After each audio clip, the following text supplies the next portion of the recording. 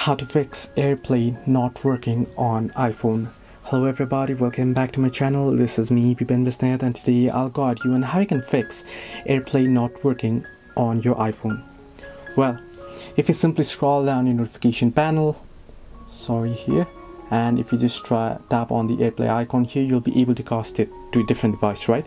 But if you do it and if it's still not connecting, then it is just a simple glitch.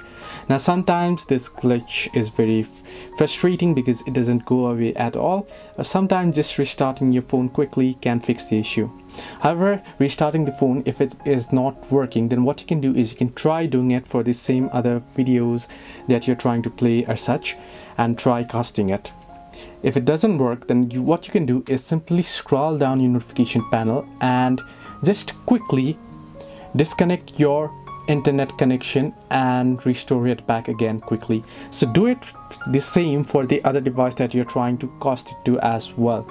So you can do it and it will fix the issue most of the time. You also want to make sure that your software is updated to the latest version, because not updating the software might also cause the same issue or glitch. Now it's just a glitch, so there is no any particular fix for it.